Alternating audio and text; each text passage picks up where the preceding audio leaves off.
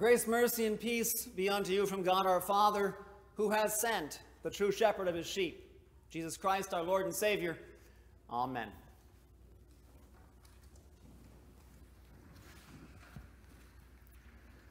The devil loves to drive wedges in between those things that really in life belong together. Marriage is a meaningless thing in our culture, where identity between a man and a woman is lost. Choice is out of control if truth and error no longer define life, only mere opinions of people. Humanity is falsely worshipped when injustice like starvation rejects how by nature we are sinful and naturally selfish. Issues are plentiful, but the devil's ultimate wedge, the whole purpose why he keeps kind of breaking those things apart and causing such separations, is to turn people against God and his goodness for life. And of course, we know God created the world, life, all that's in things and throughout all times and space. There's no wedge over how he cares for life. Whether it's the body or the soul, things that are temporal or eternal, visible or invisible. His provision pours out over life fully in far ways that we can't even know, and the angels celebrate. God gives daily bread, as we know, to everyone without our prayers, even to all evil people, as Martin Luther teaches in the Small Catechism. And yet, life is also more than the material things we need day by day. Jesus refused to eat when tempted by the devil, stating, "Man shall not live by bread alone, but by every word that comes from the mouth of God." Everyone has needs, both body and soul, spiritual and physical. Satisfaction is not in the wedges that we create today, but in what the Lord gives. He has promised, "I will raise up for David a righteous branch, and he shall reign as king and deal wisely."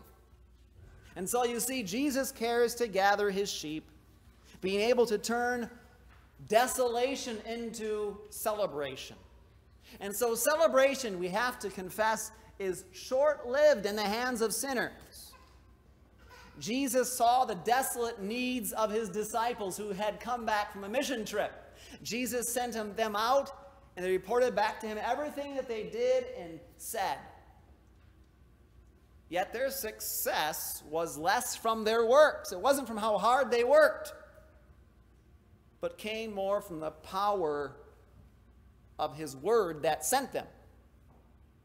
Since works cannot save or justify in life, the to-do list only keeps getting what? Bigger and bigger. And even the apostles forgot about taking time to eat.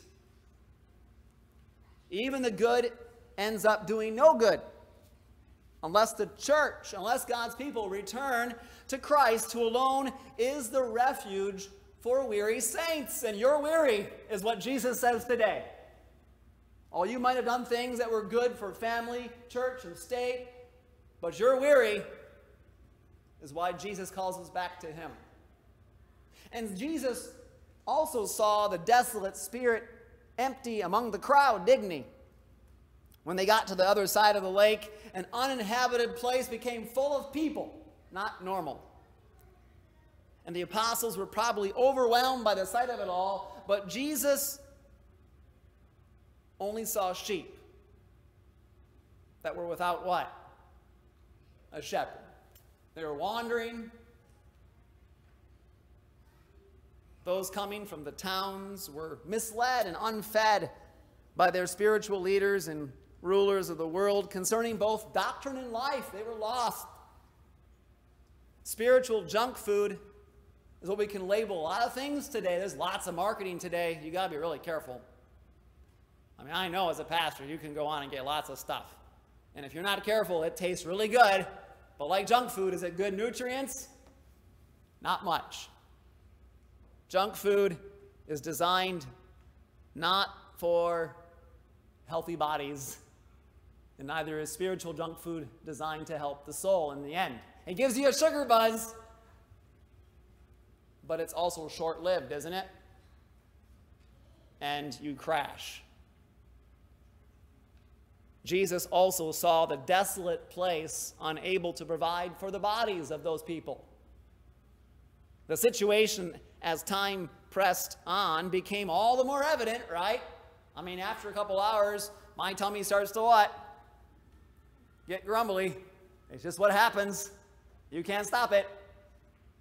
And here's what happens. If Jesus was not going to say something about that grumbling, the disciples were, the apostles. And they said to Jesus, this is a desolate place. Duh. Okay, he was told me he was going to go there. But they said, this is a desolate place. The hour is late. Now send them away to go and buy food for themselves to eat. Rather than agreeing to the solution, Jesus turned up the heat. He asked them, you give them something to eat. He didn't back down. He just said to them, if you're hungry, then what? Go feed them. That's the problem. Resources, of course, seem pretty slim when you manage life. But turning to them does not help. It makes love grow cold and forget who is with us in the desolation. We do that all the time. I mean, we think about how much we're going to be getting in income. We look at the bills, and then we say, I can't figure out how this is going to happen. And then we're getting so caught up with counting that we forget who is with this church, who is with you in your lives. Oh, you're going to count. That's just part of life. You got to count. But our big sin is we forget who is with us. And so celebration never ceases when Jesus gathers his sheep as the true shepherd. That's where it's at. It's not trying to solve the number problem because it's going to drive you bonkers. The disciples had a green pasture to be in the boat with Jesus. They didn't get to the other land on the other side and have green pastures there, but in that boat, for that short time, they had what? They had some peace because who'd they have? They had Jesus with them. It was his word that gave it to them. His word said, come away by yourselves to a desolate place and rest a while. It wasn't about the place. It was about the person who said to them, come away. Come with me. There might be needs of every kind when we step back into daily life, and there are. There's no doubt. But a holy rest for you this day comes from Jesus in his word. Rich with forgiveness, rich with life. God grant success by the gospel for us here at Zion. God grant that people might come and hear and receive. But the sure foundation to celebrate is life built upon Jesus, who has not failed his saints. He keeps doing what he does best. The good shepherd feeds his what? His sheep. He doesn't stop. He loves to do it. The Lord is our righteousness. So success measured by God is already by baptism. To trust how you belong to Jesus. There's no other kind of success. You can measure it by how big a diamond ring is, how big your budget, how long your life, how smart you are. Doesn't matter. Success to Jesus in the end is how he serves us and how he already promises you are glorious because you've been baptized into his name. And he gave it to you. If you were baptized as a baby, you didn't have squat, did you? And you still have squat, except for this. Your baptism now does save you.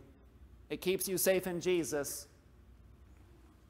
And so the empty spirit of the crowd is also what we see has a green pasture of life from that word that cares for us, that we get to have that rest with Jesus when we take it with his word.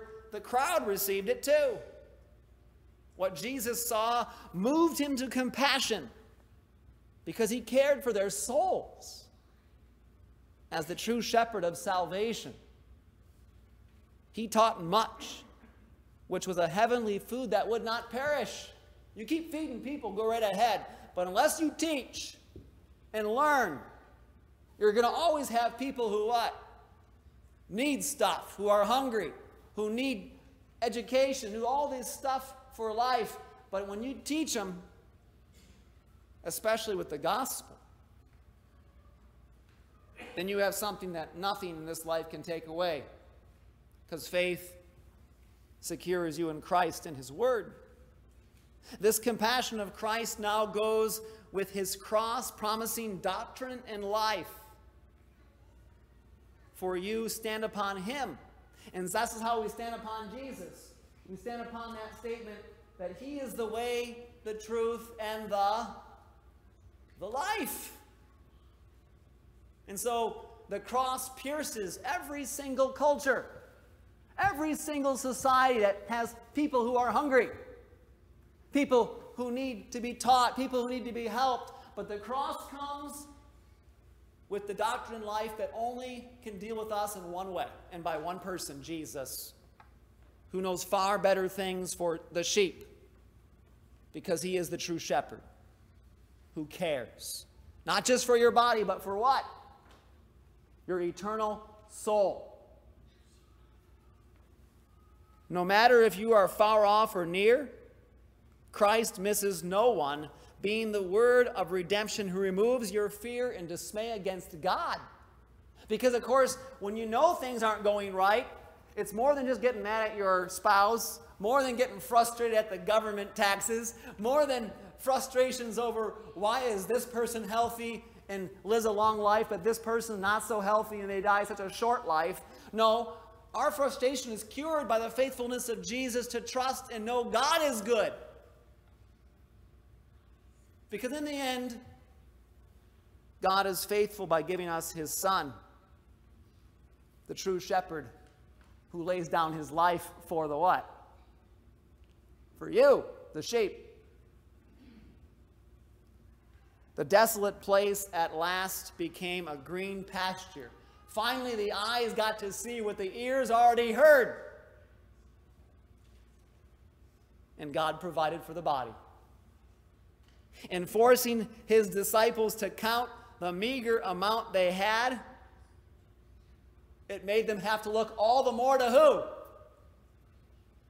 To Jesus. You get that? You know, they told Jesus, we don't have enough. It would take a whole year of money, of a job to pay all this for one meal. And then Jesus said, tell me how much you have. And they come back and Jesus literally puts in their mouth even more shame. We only got 5 loaves of bread and what? 2 fish. And of course, you know the story from the other texts of the Gospels, and it didn't come from some responsible adult. Who had it? A child whose mom remembered to pack his lunch that day. And it fed thousands of people by the grace of God. Beyond managing the need to eat, the reason for the Father's generosity flows out from his Son.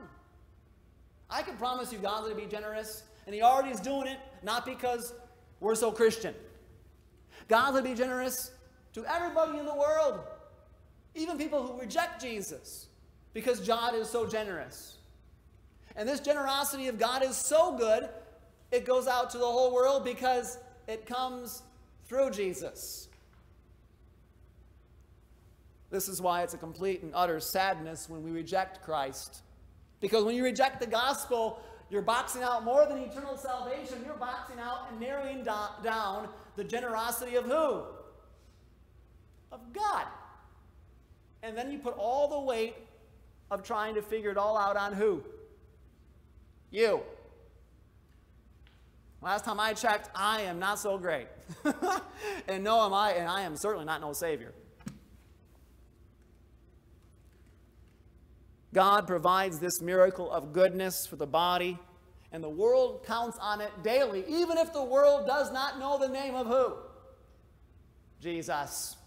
This is why we get to share Jesus to the world, because God is generous. And we know this in no better way, not merely by the bread we eat, but who dares to consider this? The Lord's Supper. That's a meal, right? There's a little bit of food.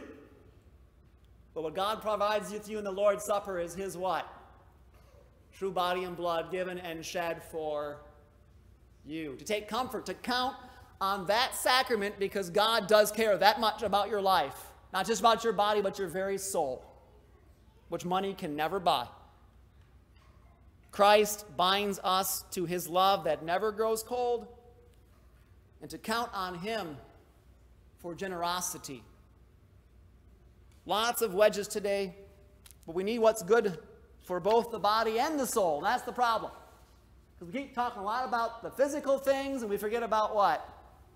The spiritual things. And of course, you can end up like the medieval ages and ignore the physical things and talk about the what? The spiritual things. They belong together. Just like Jesus is both God and what? Man. God made plans for such a true shepherd who cherishes life in the fullest. Jesus cares to gather his sheep. May many be gathered by the promise of his word, so that desolation can turn into places of celebration for both the body and most certainly for your souls. Amen. Now the peace of God, which passes all understanding, be with your hearts and minds in Christ Jesus to life everlasting in this good shepherd of the sheep. Amen.